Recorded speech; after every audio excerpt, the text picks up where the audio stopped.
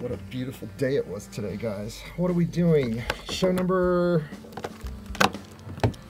175, right? Yep. All right, gentlemen. Who we got with us tonight? Mike? Steve? Joshua. Joshua, you're catering Christmas for me. Yes. This is going to be fun. I will have Christmas at the house. That'll be great. All right, guys. We have a lot of neat stuff to talk about tonight. We have Richard running camera. Hey, Richard. How you doing? Hey, Rich. Richard Bianca. All right, gentlemen. We're going to do 175. We're going to have fun tonight. Yes, we are. We always do. Why is that? Because this is the best hobby in the world, right? With the best people in the world. All right, Richard, give us a countdown. 3, 2. The What's Neat This Week video podcast is supported by enthusiastic model railroaders just like you. These are anyway. Further support is provided by Microengineering, keeping you on track with quality products for 55 years. Check out their website at www.microengineering.com. Order from your local dealer or order direct by calling 1-800-462-6975. And by Intermountain Railway Company, where the detail makes the difference. Check out their website at intermountain-railway.com. Additional support is provided by Yelsma Graphics, America's leading distributor of quality railroad art and embroidered clothing since 1985. Check out their website at yelsma.com. Further support is provided by the NCE Corporation, the power of DCC. Visit their website at ncedcc.com. And thank you for supporting the What's Neat This Week podcast.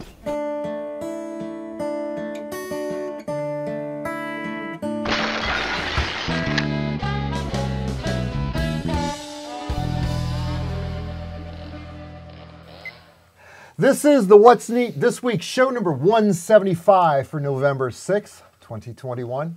I'm your host, Ken Patterson, the host of the What's Neat Show over at Model Railroad Hobbyist Magazine, and I am diligently not getting December done. I hope to have it finished after this week. I'm a little bit late, been a lot of stuff going on here in life, but it's going to be a great show.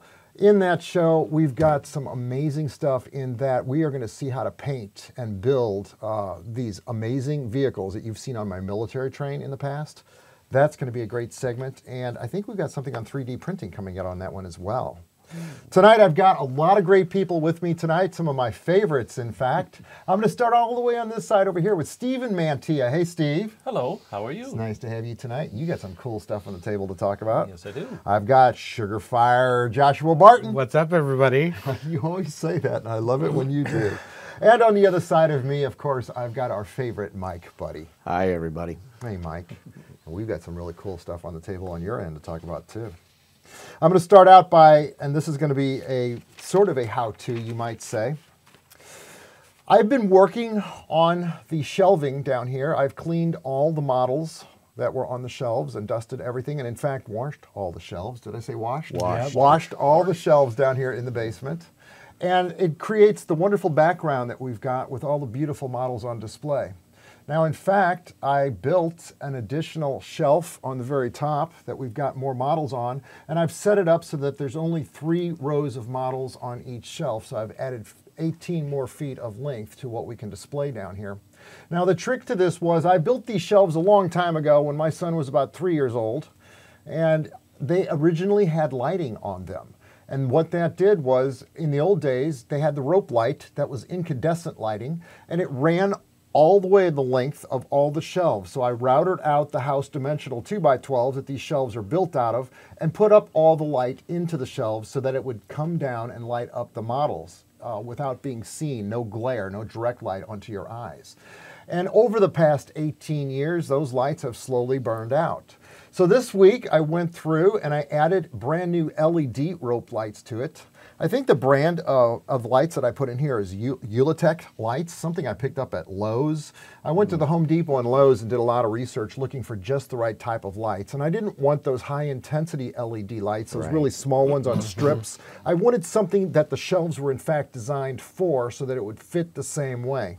And all the lights are held up into place with actually 1-inch drywall screws that simply pinch the lights into the groove so everything's easy to change and replace. Now, these rope lights are threaded up, like I said, underneath the shelves, and I'm going to run some video B-roll of all of this as I describe what I've done putting these lights up. The lights didn't have to be cut. They came in pretty lengths of about 10 feet each, and the run was actually 9.5 feet, which worked out really perfect in that the extra lighting is tucked away behind the shelves, and you can't see it because it's sandwiched into a compartment that's about 2 to 3 inches thick and lined with 1/4-inch oak plywood, so it's all well hidden. But Mike, go ahead and cut the lights down here, kill these bright lights that we use for the studio, and show everybody what these lights actually look like. This is why I wanted to make the models, instead of 4 models deep, only 3, because then the lighting gives a nice effect all the way around the entire room, and it just came out absolutely dynamite. I would suggest that y'all could do this on your layout or your shelf lighting. In fact, a lot of people already use these types of layout lights on their triple deck and double deck layouts that I've seen in the past, and that works out really well. Go ahead and bring the lights back up, Mike. I also put these lights outside on the deck, the circular garden railroad deck that we all like to hang out on after the show. And I put a 50-foot strip of lights outside on that. And originally there were lights on that as well. And again, they burnt out. That deck was built around 2001, and those lights eventually faded and just didn't work anymore. And it's so much better now with the LED lights. It's much brighter. In fact, I'm showing you photographs of the way that looked. Absolutely amazing in that when the deck had high-gloss polyurethane on it, it actually looked like a pool of water, but it gives, again, that very nice light that's not directly in your eyes. One additional thing I want to say about this shelves now, I built an extra level of shelves down here.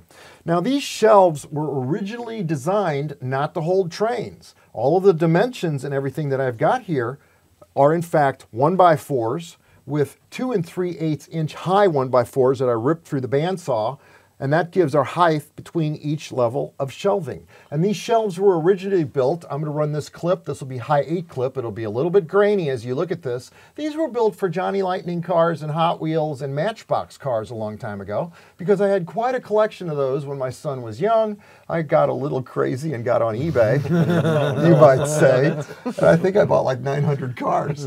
And so I wanted to come up with a shelving way of displaying all of those cars down here in the studio, and that's what you're looking at now. It was very, very nice the way it was laid out, and my son could step on a stool and play with the cars, pull them down, drive them around on the carpet, and then put them right back. The only difficulty that I found was that it was impossible to dust all of the models. All those little bitty cars, you know, like just like our trains, they get that layer of gray on them, and it eventually became just unsustainable. Right. So that's when I actually found out accidentally that HO scale models fit on these shelves, as along with N scale models, perfectly, and that's why they're designed the way they are. So I ran a little bit of B-roll just to show you how to do it. I'll show a clip here of me putting the final stained shelving up on the very top row here, where we usually had G-scale models. Again, I coated this with red oak stain to match the decor of the entire layout room down here, which I really like the way it overall looks. It just flows with color. And then I put 4 coats of polyurethane, one of my favorite clear coats, on the shelf, and it just looks absolutely fantastic sitting up here the way it is. So I wanted to give a little how-to on this show about how I did that. It's been asked about so many times. How did you guys build the background that you use? How did you build these shelves? What dimension of lumber did you use? And now you've got all the answers, and it came out awesome, as you can see. So Mike, you've got some amazing stuff tonight. What have you brought with you? Well, I got 2 Illinois Central cabooses here. The first one I've already shown. It's Campbell Rice's 3D printed model. And I put scale draft gear and surgeon couplers on the back of both of these, because I like to have at least the end of my cabooses look as realistic as possible. But this one is an old right track kit that I had, and when I built that, it kind of spurred me to build this, but I wanted to make the welded prototype built by Darby Corporation. So I sanded off all the rivets on the right track kit, inscribed weld lines, and then I made new roofs of a sheet to make it a welded amazing prototype. Yeah. So I'm still working on this one. I haven't glued the roof on yet because I want to put a blinking light in there, but I opened up the door and I don't know, I kind of detailed it out, you know, pretty much. I'm not done with it yet, but this one is weathered pretty much because it's an Illinois Central Golf, but this one will be weathered a lot more because it's the original Illinois Central paint. So I'm going to really weather that one up. So then in front of these is the little Lionel from Mini Lionel Prince. Strain. Yes. We showed him off 2 shows ago, didn't we? Yes. And I've got my model of Lionel, and I thought it would be pretty cool to have the AML Modelers Life podcast logo on the T-shirt because he always seems to have that on there. So I talked to Bernard Helen at Mini Prince, Mini right? Prince, yep. And he sounded like he thought it was a great idea. So he gave me the breakdown of how many of those little Lionels they'd sold and what scales and stuff. And then I contacted William Brillinger at Precision Design up there in Canada.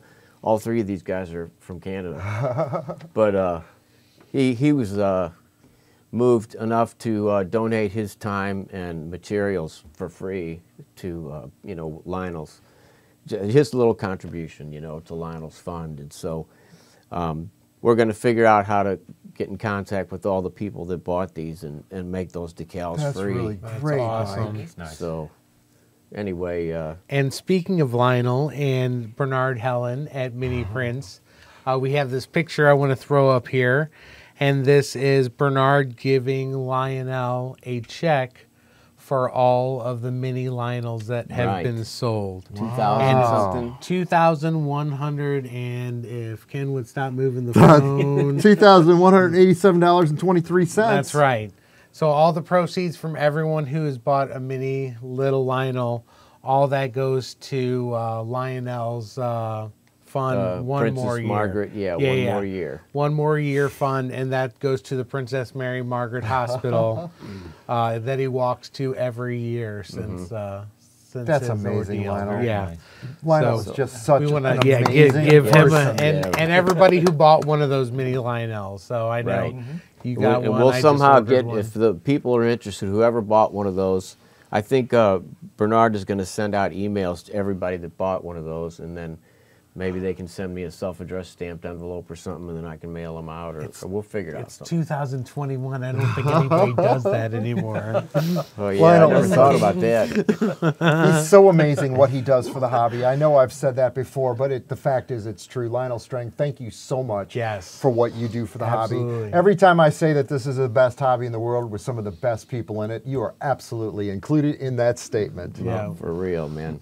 Now, Mike, you've got some amazing freight cars on the table too, and I've got some as well. Why don't you talk Yeah. about the first one? Well, we were talking about the new Tangent High Cubes a couple weeks ago, and Ken said he'd like to get a Union Pacific, and I kind of thought I would too, even though I modeled 1978, that would be pretty rusty. So I went and bought one of those, and I didn't mention last week, though, every one of these models is road name specific as far as the underframe, the type of cushioning they have, the grab irons and everything. It's all road name specific to each one. So each one of these freight cars are a different type of variation. Right, and it's not just like we're, with different road names on the same car. These are actual models of each road name. Wow. Oh, wow, that is neat. So That's amazing. pretty Yeah. amazing. Then you got what, a Conrail there? David What else? Liebach at Tangent is just an amazing individual too. Yeah. A great contributor to our hobby for what he does for us, and that he allows us actually to put his pleasure on our layout and run them.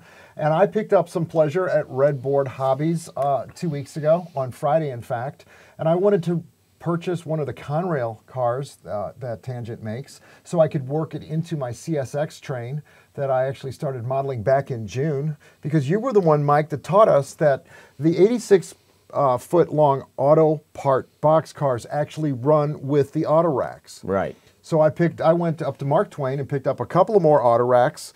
I picked up a CSX, which I absolutely love. And I believe I picked up a Conrail, which I'm now showing you photographs of each one because I did shoot these outside as well.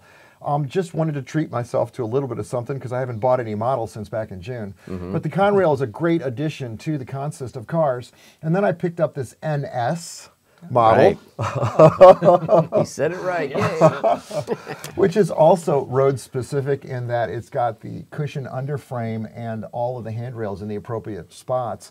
The one thing that these freight cars do have is they've got the channel along the side of the cars, at the door track, I guess is what you would call it, Right. that the freight car doors would ride on as they roll open and roll closed. That's something that I wanted to try to do to a brass model a long time ago, and it was just almost too difficult, Right. even with the resistant soldering rig, to glue all those small little pieces that would hold the main channel along the side of the freight car. And of course, David Leibach did that with these tangent cars, and that was one of the reasons why I just went crazy and started purchasing these, because it had that one detail on it that I couldn't do myself. And again, they look absolutely fantastic. And the whole point of the show is to show you new and amazing products that are out there. And these are all still available. You can check them out on the Tangent website. I think they've also got a really nice Facebook page. Tonight also, we've talked about this, and I want to show these off. We talked about the microengineering towers, and on the last show, we showed the extensions. So you could make these towers 5 boxes high, which makes for an absolutely amazing structure. I'm probably showing you photographs of one that I built that went on the 2007 Walthers cover a long time ago. Now back to the table here. This is what we showed on the last show, was the 3 box high towers with this, I think it's 150 foot long part of the kit. This is the standard microengineering kit that they offer. What we didn't show on the last show, and I want to show this time, is the curved section, the curved girders that you can build, which includes 3 50-foot girders and 2 30-foot sections. Same towers that fits right in there so that you can make a curved bridge on your layout. And I'm going to set this up without making a mess. Look at how dynamite this looks. Once you build it, you set it all up, and now you can run a train around your curve just like that. Absolutely fantastic model for microengineering down in Fenton, Missouri. Is that cool? That is very cool. Yeah. So you can buy the pillars by themselves and then this by themselves, or this and the pillars comes as a kit? The way I did it was this was the kit with the 2 towers, and then this additional piece that you can build. It's simply microengineering curved bridge track with, again, the 2 30-foot sections and 3 50-foot girders. And that's the beauty of microengineering. They also make the 85-foot girders, which I will show you the picture of this wonderful bridge that I shot outside that's on the layout of my river scene. Just an amazing bridge. In fact, I think that's a brass bridge that I used on that. Who makes that bridge? Can you remember offhand? Wasn't Central Valley, was it? In fact, the Central Valley bridges also fit in the same spot. I can show video of that as well. They all fit together. It was just absolutely amazing the way that bridge looks on this layout. I shot it in outdoor photography, outdoor light, and it just looks so real with the scale water. The water, it's a video on my website to show you how to make the water at kenpatterson.com.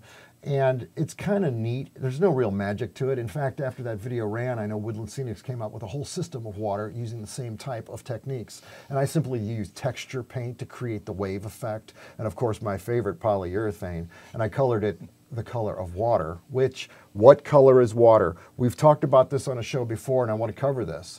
When you go to the store to buy the blue for your water, and you're looking at prototype photos, the color of water is the deepest shadow. So if there's a shadow on the water, which is usually a very dark blue because it's shadowed, that's what color water is. Because when you take it outside, the actual color of water comes from the sky. It's the reflection of the sky onto the water that actually gives you the color. Unless you're looking straight down from a helicopter and then you can see into the turquoise or the green, the various shades of algae, depending upon what type of water you're building, whether it's ocean water or river water. So there's various techniques and various ways to do that.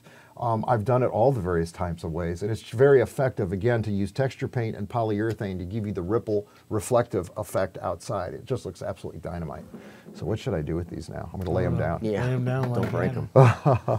Steve, you brought a really cool model tonight. I think you said it's from Menards. Tell us about that. Yes, it's one of Menard's new O-scale buildings.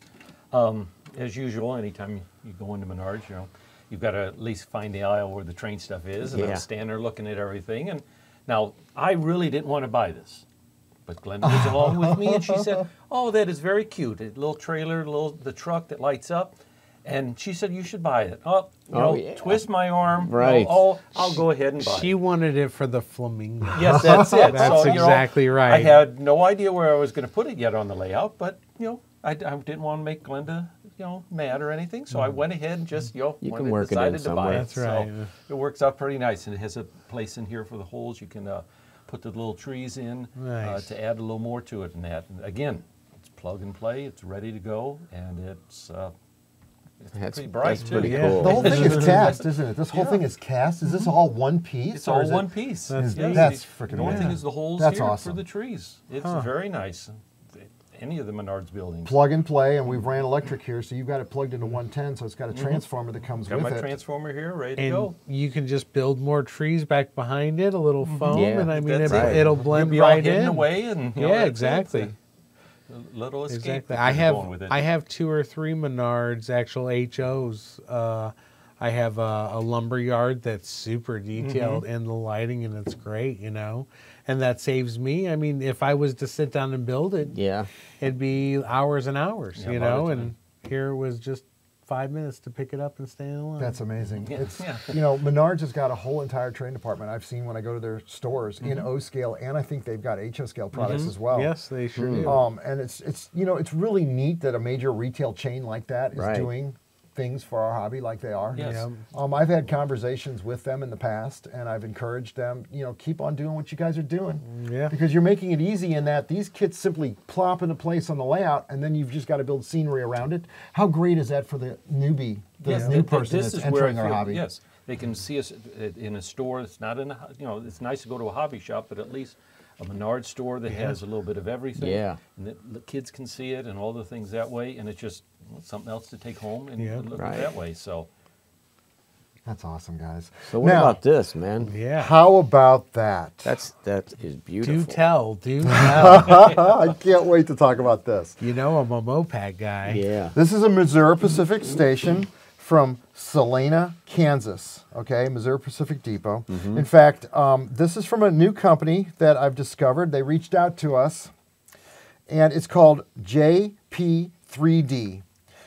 Jimmy Pottsburg contacted us and sent us that model. It's all Wow. 3D printed, and it's absolutely well designed. In fact, Jimmy's going to come on the show December 4th and share some of the other structures that his company is making. This is a new company to our hobby, and this is exciting. And that's what I like about this show, is that we can introduce all of our wonderful viewers to new products that you don't get to really see anywhere else. Yeah. I do know that Spring Creek out in Desert Alert, Nebraska does stock a lot of his products because it was one way for him to get exposure. Now he's creating an internet website as well. It's going to be called jp3dmodels.com. The website currently is under construction, and he's got, I think, 7 different types of models that he's going to offer. But let's start with the Missouri Pacific station here. This thing is so well designed in that it's simple. 2 roof sections, all one piece. Beautiful. The center roof section and the whole center of the building actually comes apart, just like that. So it's a super simple, well-designed kit. It would be very easy for anybody to build this. I mean, and think about how easy it would be to make an interior for that as well. True that, and I just pulled This it is apart after yeah. you built it. gauge, Look right? at The that. other part is the roof. This whole section is one piece. Wow. This is all stonework. So this is a model that you would color, say, Yeah, gray, boy. Yeah. and then take dry brush highlights of white onto the stone, and then after that, hit it with India ink so it brings out all the texture detail on the model, or hit it with a wash of oil paint. Weathered. Wash. Wash. I know, I'm from Missouri. But, I mean, what a simple kit. I mean, Yeah.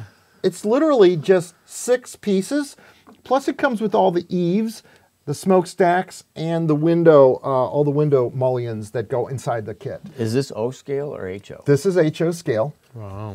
and I'm Yeah. really impressed with it. Now I'm going to share with you some photographs of a model that Charlie Duckworth had built. Charlie lives here in St. Louis, I believe. And these are color photographs of a model that he did of the same Salina Depot, and he put it on his layout, and it just looks absolutely dynamite. Wow. Yeah, it sure does. Now we got another really cool thing here. Yeah. Ready for this? We've got an amazing grain elevator, and this building is not scaled down. This is in Belvidere, Nebraska. This is an HO scale grain elevator. The main body of the grain elevator, all the tanks, everything is all one piece. All the concrete cylinders, that's one piece. The top portion as you see, is another piece. It's also just all 3D printed, just the way you see it. It takes an entire week. It takes 7 days for this model Amazing. to print in the machine. So they start it on Monday, and it's done by Sunday, and it's absolutely amazing. It also has a center section that we didn't put in it. It's over on the side of the layout that goes in underneath, inside the building, and that's where they would dump the grain off the truck and into the structure. It's an absolutely amazing building, absolutely to scale in HO scale. And this building is also going to be available on his website at jp3dmodels.com. And Jimmy, we look forward to having you in St. Louis on the 4th of December to be on the show with us and share with us a lot of the other models. In fact, James Regier went to the show out in Benton, Kansas, and met up with you today. He sent me a whole bunch of pictures of some of your other buildings. And this was called the Mid-Continent Prototype Modelers Meet that they had in Benton, Kansas. James, that's why you're not here tonight, but we're hoping you're having a lot of fun out there, buddy. I'm sure he is. I know. We love James Regier. So with that, guys, what else do we have that we want to talk about tonight? I'm going through my list. Oh, you. yeah, I have a this train show. guy I have a here. train show. Another train show coming up Dun, again. dun, dun, dun. Steve is holding another train show, and give us the information on that, Steve. It's December 11th of this year at the same place, the 1515 Miller Road in Imperial, Missouri. Open from 10 to 3, and same setup as we had before in May. To hopefully get the customers to come in.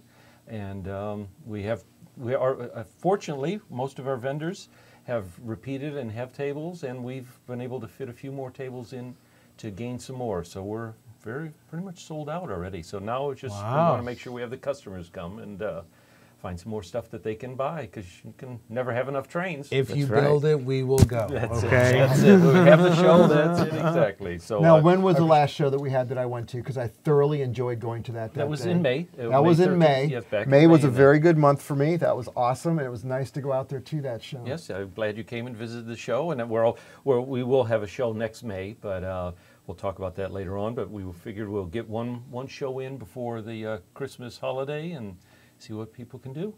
I'll be giving you guys my wish list as soon as the show's over this year. We'll just put it okay? at the door, a wish list. Here's Joshua's wish list, here's Ken's wish list. And do it that way. So That was absolutely awesome. That was a very good time in my life. I enjoyed May and June of this year. Okay, guys, so is there anything else on the table? I do want to pose a question out there to you guys. If you were to build a new layout, and this could be in any scale, I would say N scale and or HO scale, what would be your choice of rail that you would want to use? Now, I don't mean what brand of track, because we already know we've got Wathers and Atlas and Microengineering and Payco and so many different brands out there. But all these brands of track also offer different dimensions of rail height. Generally code 55, code 40 for N scale or 55 for N scale, and or in HO scale, we like to use 55, 70, 83, and code 100. Out on the Garden Railroad, I can get crazy and tell you about my 250 rail that I have out there that looks absolutely scale. But if you were building a layout, what would be the primary, let's say in HO scale right now? Would you go with code 100 or code 83 or code 55, and tell me why? Starting with Mike over here. Well, I always used code 100 because it was easy to find, you know, at the hobby shop and stuff. And then Dave Davis gave me a bunch of code 83 one time before I built the layout that I have now. And there was such a difference.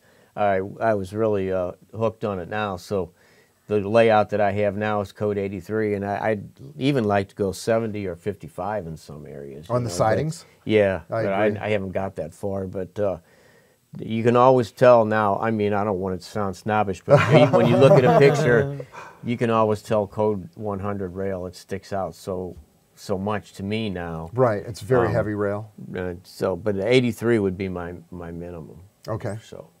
What do you think, Joshua? Now, you've just finished building a layout, or you're actually in the process of building a I'm layout? not anywhere near finished, Okay. all right?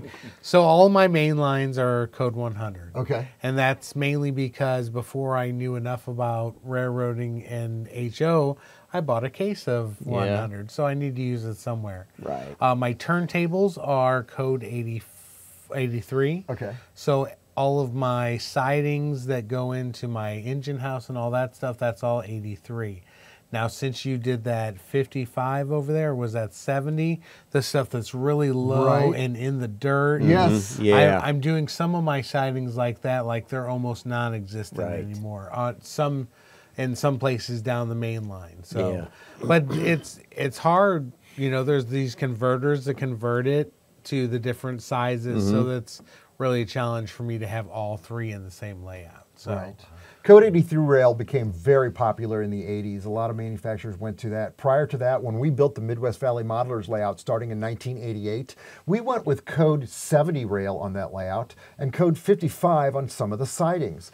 The only difficulty with Code 70 rail is if you run some of the European products on your layout, the flanges are deeper on a lot of European products and they don't work, they don't play nice with Code 70. The flanges usually go rattle, rattle, rattle across the top of the ties. So in that case, 83 and Code 100, if you like models like that, is the best bet. That's why a lot of people use Code 100 rail, is because it works great with all RP25 flanges and or the deeper flanges that you find on a lot of the European models.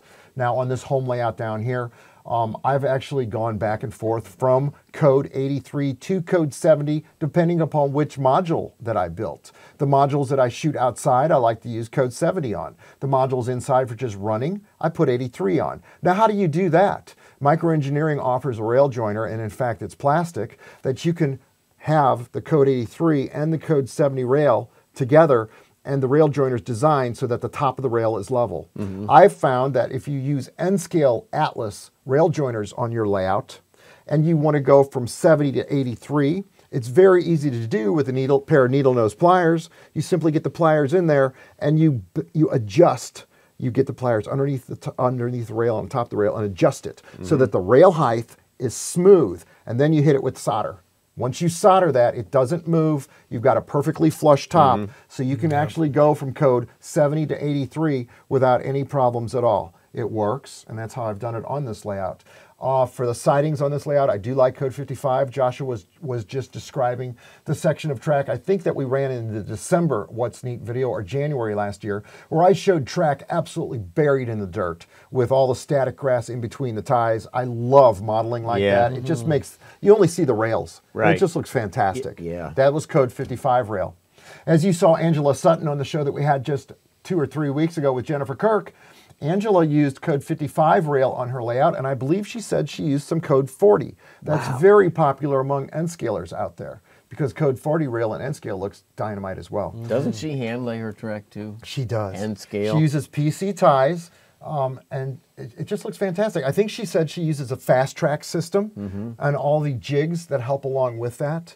But yeah, Angela was a fantastic guest, and her stuff looks great. That's admirable. That's what Austin's doing this weekend too, is handling his turnouts, remember? So we'll have to check in with him here soon and see how those turned out. Austin. We're missing Austin. We're missing Campbell Wright and James Regier tonight, but we still have a lot of great people. Thank you so much, Richard, for running camera tonight. I think we're going to go out and play some pool after this, aren't we? That sounds good. I know, rock and roll. Before we do that, we're going to take our NCE power cab system and we're going to run some trains on this layout on the 83 and 70 rail that we just described. And I want to put these new tangent cars on and see how well they track. I'm sure they track great. Yes. Yeah. So with that, guys, great group of people. First week of November. That's right. Looking forward to the last part of 2021, guys. This is the best hobby in the world with some of the best people in it. Us and the viewers just like you. And with that, guys, let's go run some trains. See you later.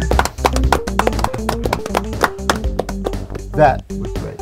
Yeah, it was, man. Nice show. Yeah, very smooth. Wow. Thumbnail real quick, just everybody smile and wave. Okay. These are 3D.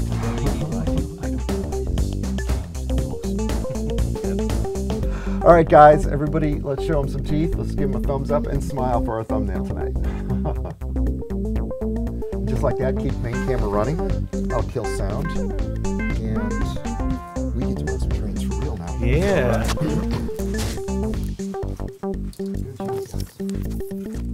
Thank you. Yeah.